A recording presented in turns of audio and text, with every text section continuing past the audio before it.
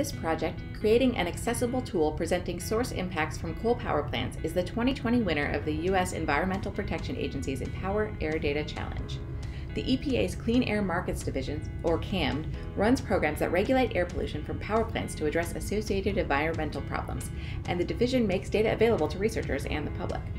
You can visit EPA.gov to investigate power plant emissions around the country through their interactive data viewer, but that might not give a complete picture.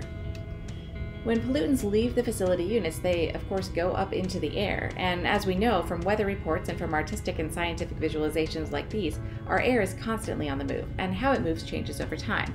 So that means what goes up does come down somewhere, but that somewhere might be very far from where it was emitted.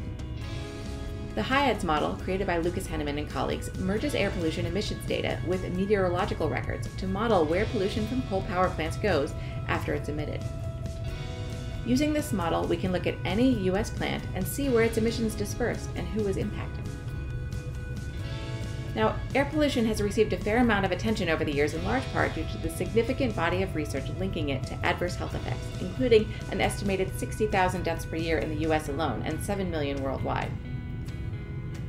While the connections between power plant emissions, air currents, and health impacts are pretty well understood by the scientific community, there are still significant challenges in conveying this complex relationship to the general public. The goal of this project is to create an interactive online tool to help people explore and ask questions about pollution data. The proposed solution has two primary components. A scrollytelling feature will introduce the data and models, and an interactive dashboard will allow users to select and view data of interest to them. This platform, currently under development, will allow us to ask research questions such as, what initial questions, conceptions, and misconceptions do members of the public have about power plant pollution?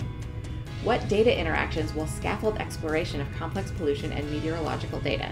And how can related data sets be presented to support appropriate correlational and causational reasoning by users who do not have a strong scientific background? This tool is currently being developed in the TILES lab in consultation with air quality experts and will be released for user testing in late spring of 2021.